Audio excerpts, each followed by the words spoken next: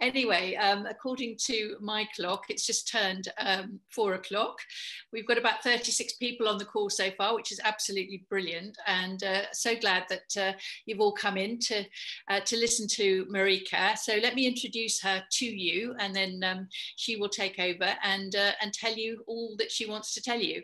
So I obviously met Marieke, I'm going to do it like that, virtually when she became a member of Super Troopers. And like a lot of you whose names I can see up on the top of my screen here, you have become familiar names and faces to me. And obviously you have been sharing various aspects of your life with us. And I've been fascinated to read various things that Marieke has posted.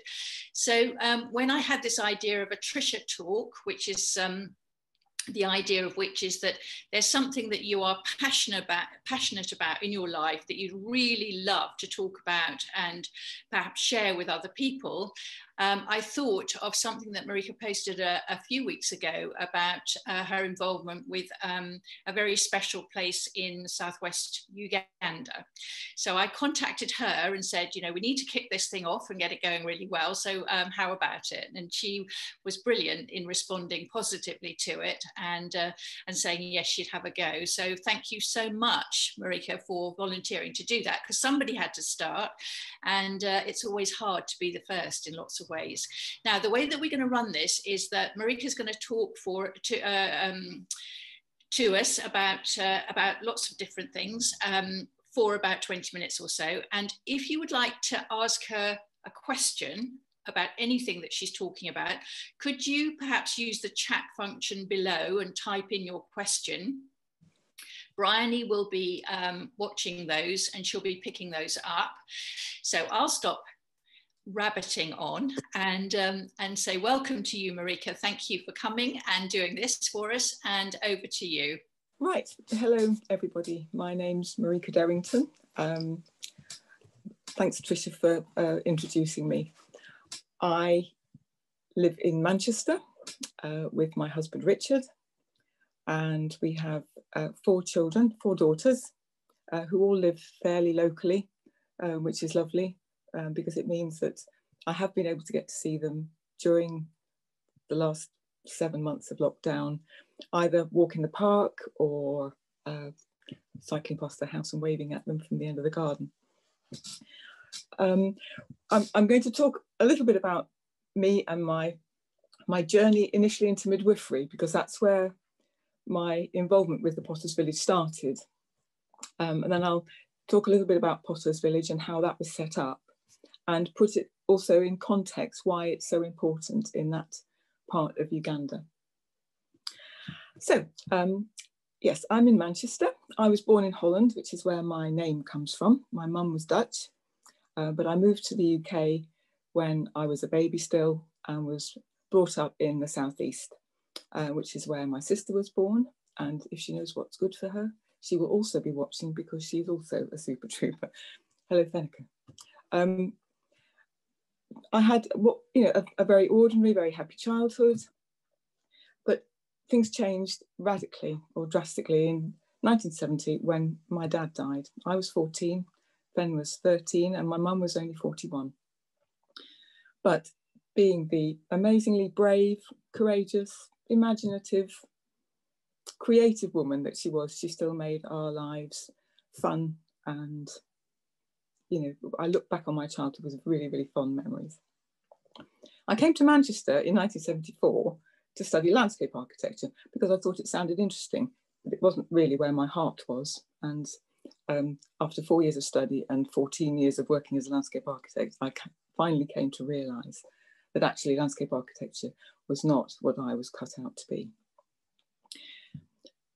When I started my second family, I decided to take a break from work, and I was at home with my children for 8 years, during which time I became involved with a lot of other women who were having babies or had young children. And I realised that a lot of them hadn't come out of that whole process feeling well, happy, and as though they were the most amazing woman on the planet, which is what I had felt. And so as it got near the time when my youngest daughter was about to start nursery, and I was thinking, well, you know, what am I going to do with the rest of my life? I could carry on being an NCT antenatal teacher. I could carry on running a postnatal support group. I could carry on running a toddler group, but I felt I had more to give. And then an NCT colleague, who was also a midwife, took me aside one day and said, had I considered training to be a midwife? And I thought, oh, yes, but I thought it was my hormones. So I dismissed it because it sounded like far too much hard work, much too much for me to think about. But that seed was planted and it grew very, very quickly. And before I knew it, I'd applied to Manchester University and been accepted to train as a midwife.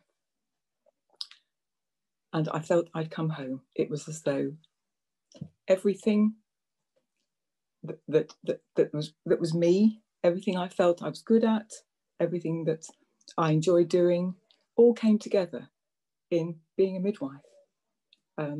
It was largely, I think, primarily my passion for women and wanting to make things better for them that was the main driver for me going into midwifery. So in 1999, I started a 3-year degree at Manchester University. I was 43.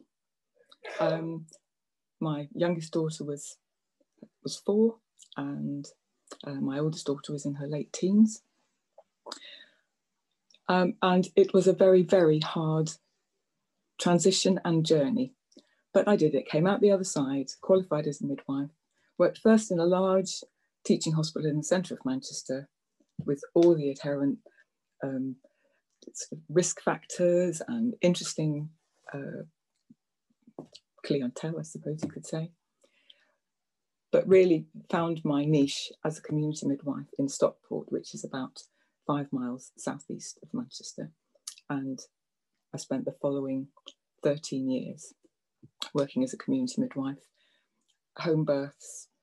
My passion was really for the antenatal and the postnatal side and making women proud and confident and happy parents.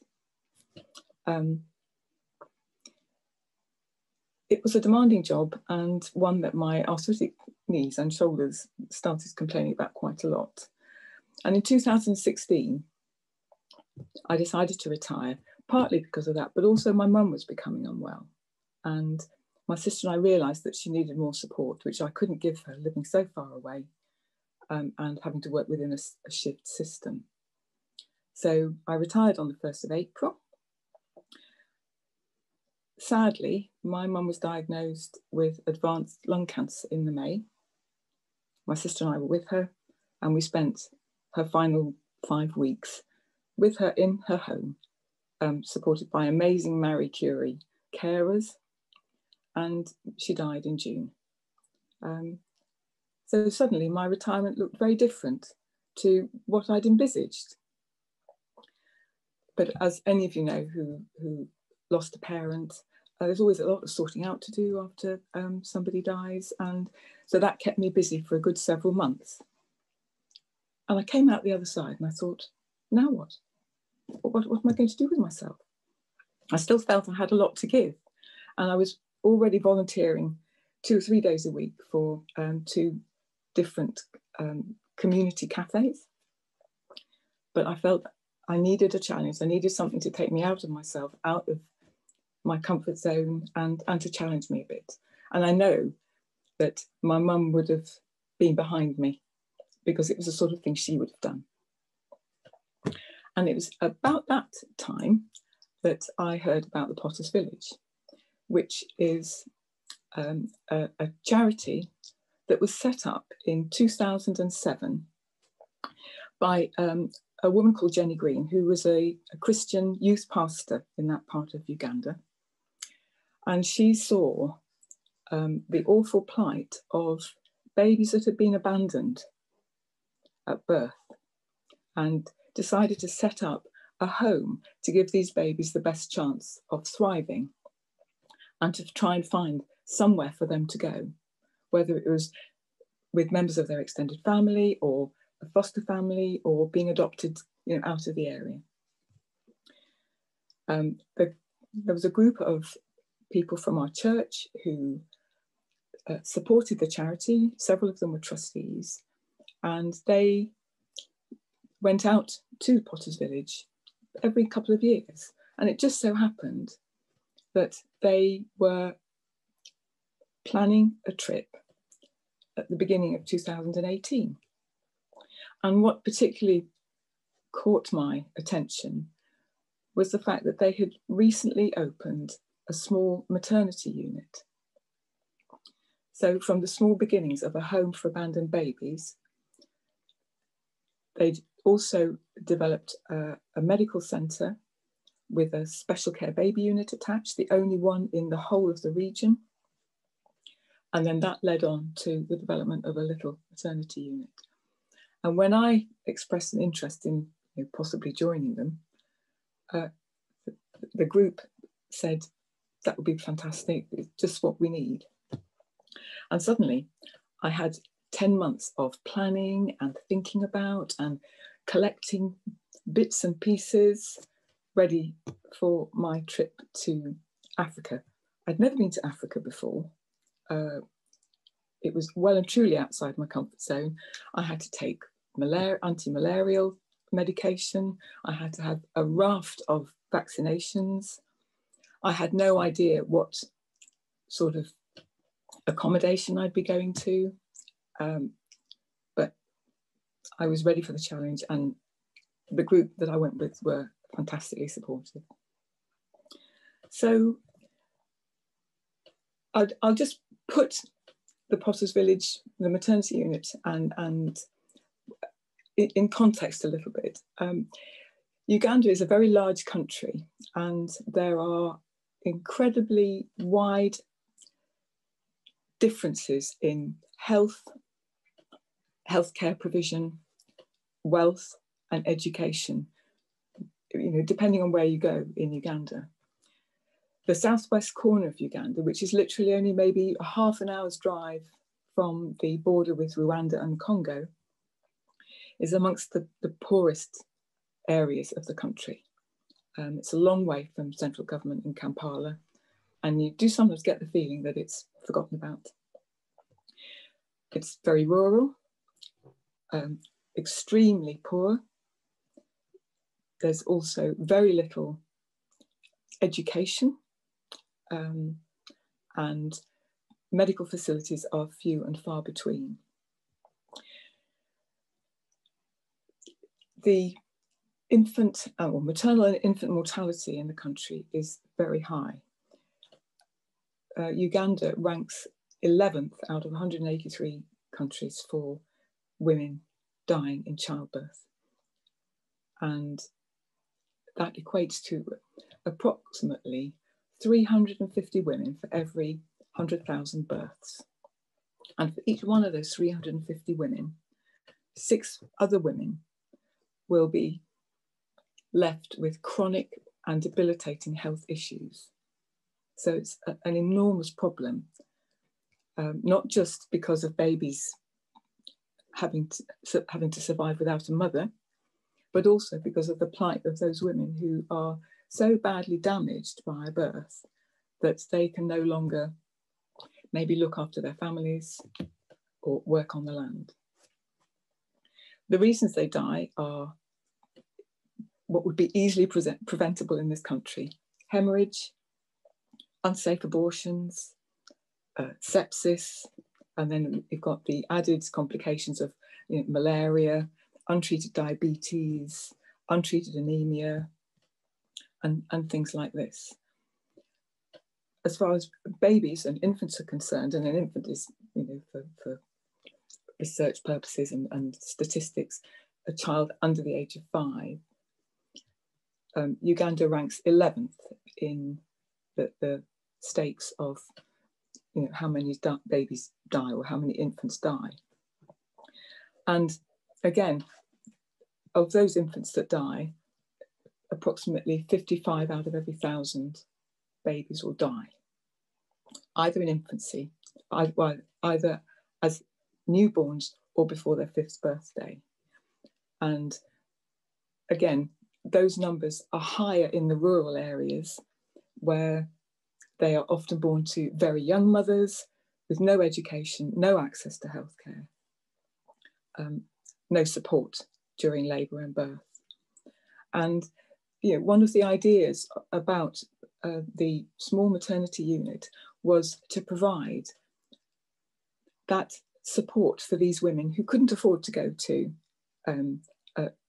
access the more expensive care, that would provide a sort of a drop-in facility where they could get not just support for the pregnancy, malarial tablets, anti-worming tablets, iron tablets, have their baby's growth and heartbeat checked, but also educate them about how themselves to tell if their baby inside them is growing well and is healthy.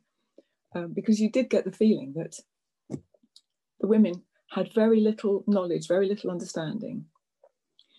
And you'd have thought, they're being raised in a society where women are having babies and breastfeeding all around them, but they don't really know what's going on. They don't really know what's going on inside them at all.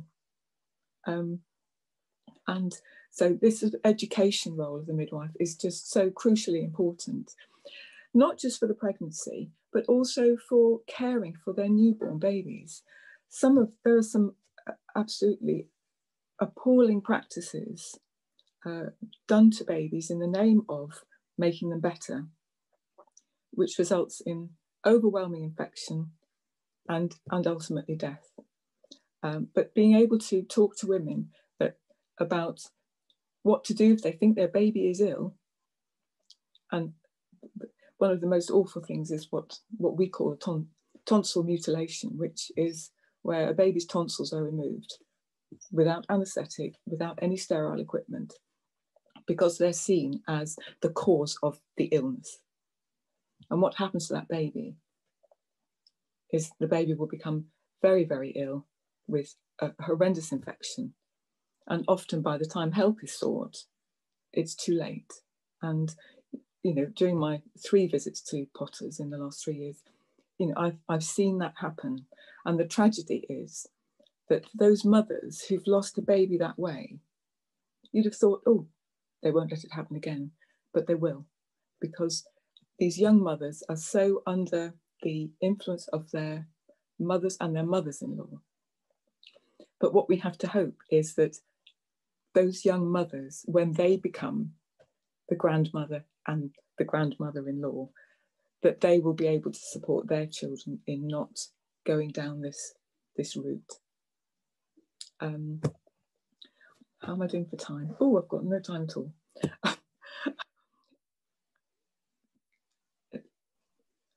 Can I go on a bit longer, or do you want to ask? You're absolutely fine. Yes, yeah. Do tell us about your visits to Potters and the kind of things that you got involved in. Because we're really interested in that. All right. Well, the group that I go with, several of them are from a medical background. We've got a consultant in infectious diseases. We've had a consultant paediatrician, children's nurse, some retired GPs, an engineer taking annual leave, a solicitor, a judge, a teacher, you name it, across the board. And basically, we all get involved in whatever is needed. So typically, the day will start for those of us with a medical bent around 7 o'clock, and we get up and have a very simple breakfast at the hostel where we stay, and we walk 3/4 of a mile down to the Potters village in time for handover from the night staff to the day staff and the ward round. And that's always really interesting to see, what's happened overnight, who's been brought in, how the babies are doing. The ward round often takes 2.5 hours, but I usually duck out of that. The antenatal clinic is about 100 yards away from the main medical centre, and women just turn up, and they don't mind waiting for hours to see a midwife. Mondays and Thursdays are especially busy because it's market day, so they try and combine things. And so it might be that I would be doing a couple of antenatal appointments. And I saw the opportunities there because I don't speak any of the dialects, and there are so many different dialects spoken there. But what I could do was spend time with the midwives, suggesting ways in which they could really increase the impact or the effect of their contact with the women, the things that they could talk about. And it was interesting that none of them asked the mother whether their baby moved, whether their baby was moving. And the stillbirth rate in Uganda is very, very high. That runs at about, it's about 55 out of every 1,000 babies is stillborn. So that's really quite staggering. So we might have 2 or 3 antenatals in the morning.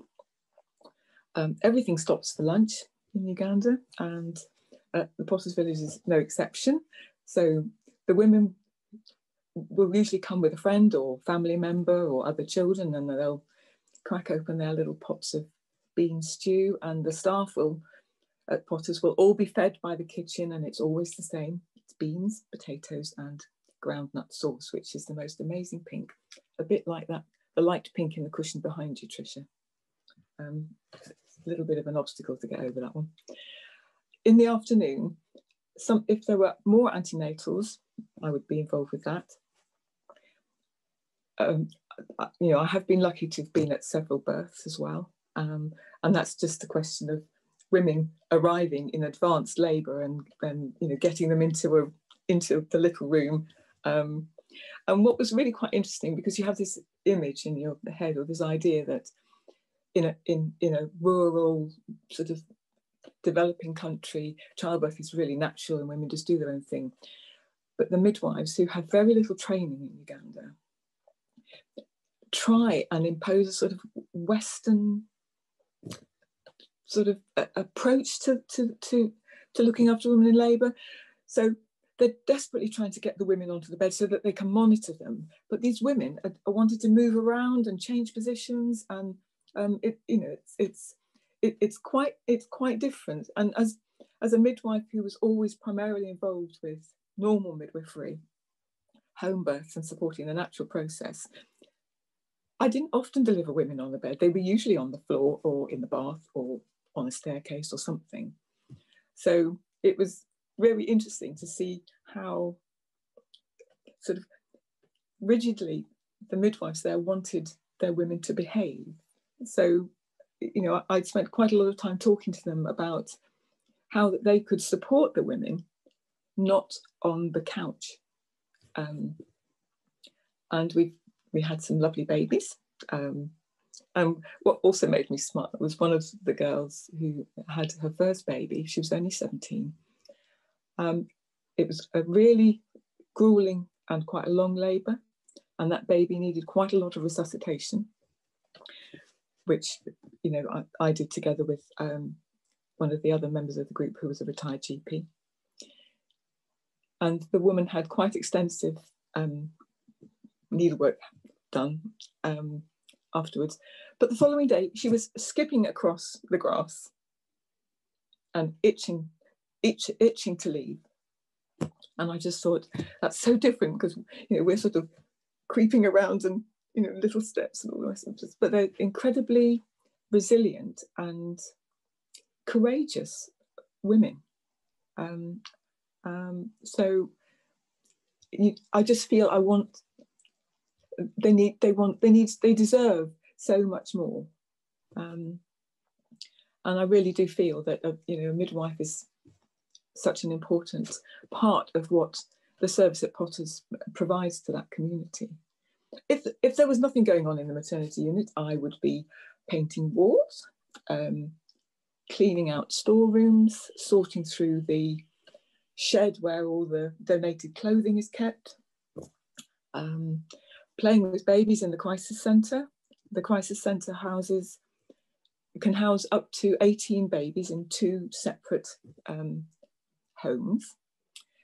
Each baby has a named carer and a second carer. And the ratio is probably about 2 babies to 1 carer. And the interesting thing is that Ugandan women don't know how to play with a child. So when they set up Potters and the crisis centre, the carers who they brought in had to be taught how to play. And so a large portion of what we took out with us when I went earlier this year were toys. But then often you'd give the carer one of the toys and she wouldn't know what to do with it. So we had to show them, press these buttons. Is that because the children are sort of left outside to their own devices and the women just get on with what they're doing and the children kind of play with each other? Is that how the society absolutely works? Newborns spend most of the time on their mother's backs, and the really only face-to-face contact they have with their mother is when they're when the baby's breastfeeding. As soon as the baby can walk, they're looked after by other children, whether it's in the extended family or in that little hamlet where they live. So so that is really quite different. And the other thing that really affected me and made me very, very sad was visiting the children's ward, where children up to the age of 10 are looked after, and often these would be very, very ill children. And the mothers would just sit there and wouldn't interact with them at all. And I remember when one of my daughters was in hospital having her tonsils out. I stayed in the hospital with her. I had special treats for her. I was sitting on the bed with my arm around it, reading stories. But the women, they just sit there and they don't interact with their children. And I just thought that was so sad. Maybe they wanted to, but the society didn't allow it. Yeah. And I thought that was very sad. Marieke, this is all just brilliant and really, really fascinating. I think we've had a few questions come in. So Bryony up there, have you got some questions to ask Marieke now from the group? Yeah, lots of questions. And if anyone has any other questions, please feel free to pop them in the chat. So the first question, Helen wants to know, how important has your faith been in equipping you in your work and sort of when you go to Potter's Village, the challenges that you have to face there? It's been very, very important. The group that I go out with are all just Christians. Mm-hmm. So we go out from the point that we're wanting to do good, we're wanting to make a difference, and the strengths that we get from our faith and from the community that we formed as a group going out there, it means that we can support one another as we support Potters. And there's a very strong Christian ethic running through the whole of, or ethos running through the whole of Potters, from the doctors down through the nurses to the carers, and there's an act of worship every week, and interestingly at handover and at the beginning of the ward round there is always a prayer time. So you have the night staff and you've got the incoming day staff, and the incoming day staff pray for the night staff and for the day ahead. And that's just a really lovely opportunity for the whole of the community to come together. Yeah. And then as a group, in the evening, we always used to have a time of sharing and praying about our day. And that was also a very good time to reflect and be thankful, and realise that we're in such a privileged position to be able to go there. So yeah, my faith has been very important. Margaret wants to know if you've always had the full support of your family, so for what you've done. Oh yes, absolutely. I couldn't have done it without it. I mean, I had actually wanted to do something like this earlier on, but when I was working shifts and had all my children at home, I couldn't justify spending 2 weeks of my precious annual leave and that amount of money on what some people would have said was a jolly for myself, you know. But when my mum died, I had some additional money. I was retired. All my children had grown up. When I came home and suggested to my husband that I went to Uganda for 2 weeks, he said to me, "I take it you're not expecting me to come,"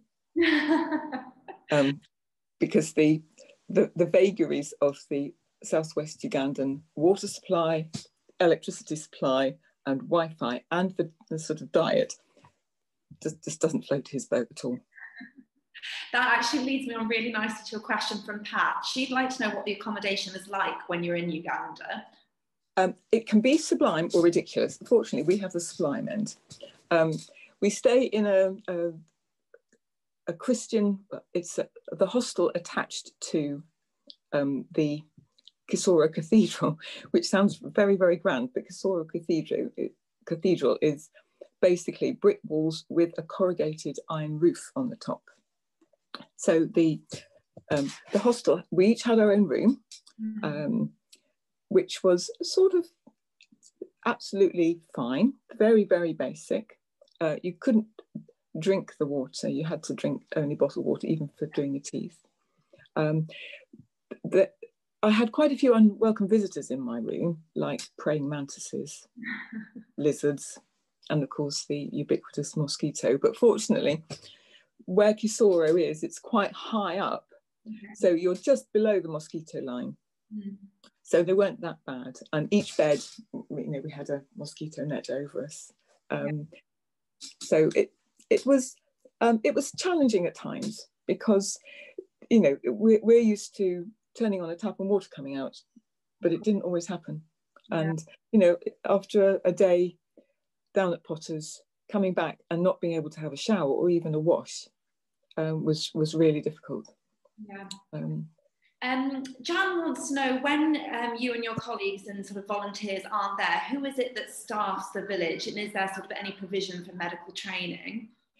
The doctor in charge is usually a Christian Mission Society appointee, so she's there as in a missionary capacity, but all the other members of staff are local people. So the doctor who's there at the moment, although she's not because she's home on furlough, but then hasn't been allowed to go back because of COVID. So there are two young medical officers who are both fantastic, but could do with the input of, you know, a qualified, experienced doctor to further their training.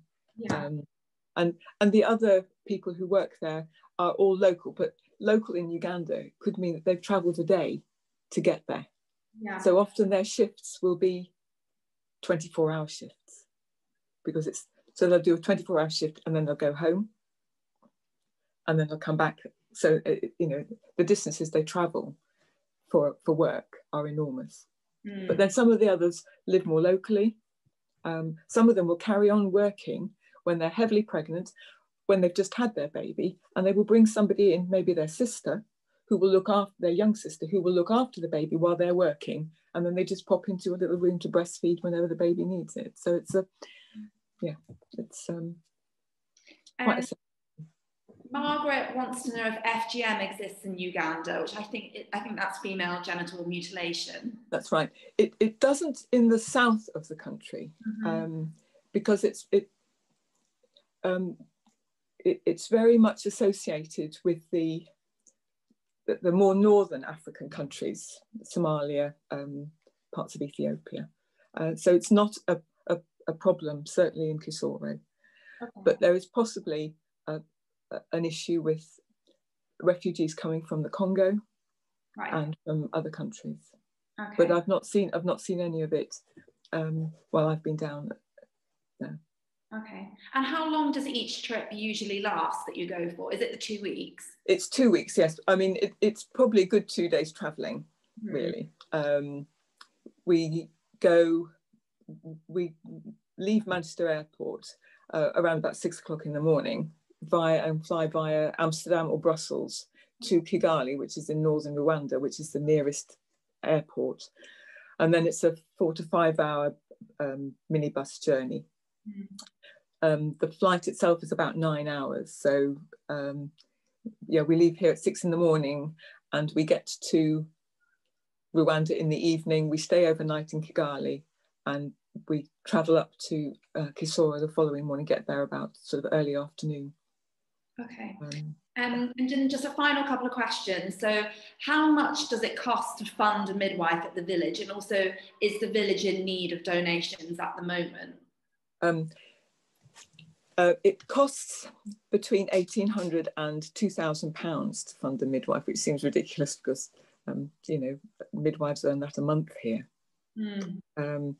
And the funding that, I did funding for this last year, and we raised £2,200.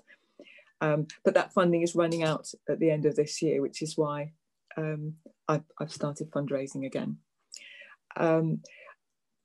The Friends of Potters Village, which is the sort of the fundraising arm of the charity, which is based up here in the northwest in Stockport, fundraises for all aspects of Potters work, but because they were primarily set up to fund the crisis centres, so that is the houses where the babies are, to make sure that those babies are given a good start, that they are returned to their extended families or fostered or whatever, and that they are supported during their childhood. So that's the main aim of fundraising. But of course, to provide the means to staff and supply a medical centre also requires money. So they are always sort of fundraising for all aspects of the work there. But this is something quite specific and almost a bit separate to the main, you know, the main focus of the work there. But I feel that a midwife is so absolutely integral to outcomes for mothers and babies in that part of Uganda. Marieke, can I just come in here? I think you are particularly keen to raise some specific money for a midwife, aren't you? Yes, yes. I think the best way, if anybody watching this is interested, and you know, it would be amazing if you were. I have actually set up a GoFundMe page. Have you? Yeah. So it's simply called A Midwife for Potters Village. So okay, fine. I wasn't sure about that because when we talked before, you hadn't, you know, you were doing it a bit more personally. But if you wanted to put details of that onto Super Troopers, then obviously that's fine with me. And you know, whatever's easiest for you, really. I'm just keen that you know, anybody out there who feels moved to do something to support it will be able to do that. So you know, do feel free to put that onto Super Troopers because I think it's a really really worthwhile thing to do. Marieke, all I've got to do is the very great pleasure of thanking you. That was absolutely brilliant. It's such a good way for us to start the TRICIA Talk process. And you know, you are a perfect example of the kind of thing that I'm talking about, something that you are passionate about, that's driven from something deep within you, which is obviously to be supportive and helpful, particularly to mothers, and in that wonderful time when you're, you know, anti and postnatal, which I'm sure we can all remember, those of us who've had children. So, you know, you've obviously been an amazing midwife throughout your life, and this work that you're now doing with Potters is just an extension of that care that you've, as I say, you've given to other mothers. Yeah, that's it. It's absolutely brilliant. So thank you so much. I hope everybody enjoyed that as much as I did. I thought it was absolutely brilliant. So thank you. Thank you very much. My pleasure. And I'm going to say goodbye to all the rest of you. I think we're meeting again, gosh, I'm going to get this terribly wrong, but next week we've got Robin Ellis, and then we've got the film club. So don't forget that. And I should look forward to seeing lots of you for those occasions as well. So again, thank you very much, Marieke. My pleasure. Thank you very much for inviting me. It's been absolutely lovely, not a bit scary. Good. Well done. And bye-bye, everybody else. Bye-bye. Bye-bye.